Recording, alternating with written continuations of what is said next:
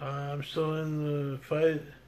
I'm on way more medication. It makes me tired, sleep all day, but luckily I'm afforded the luxury of being able to sleep without having to bring money right now. I have money from the government, not much, but enough to survive. I have some savings even. I just gotta get in shape again.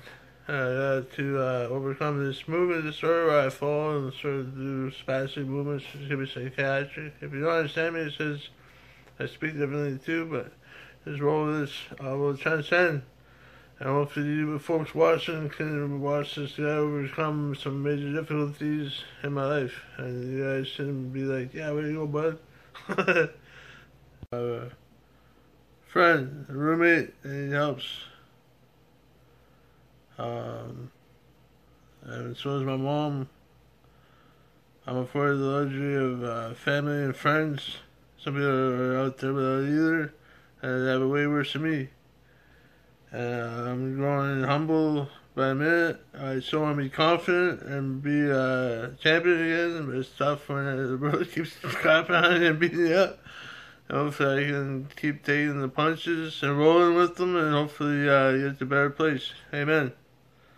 I can't clap hands while holding the microphone or holding the telephone camera. Amen. Peace.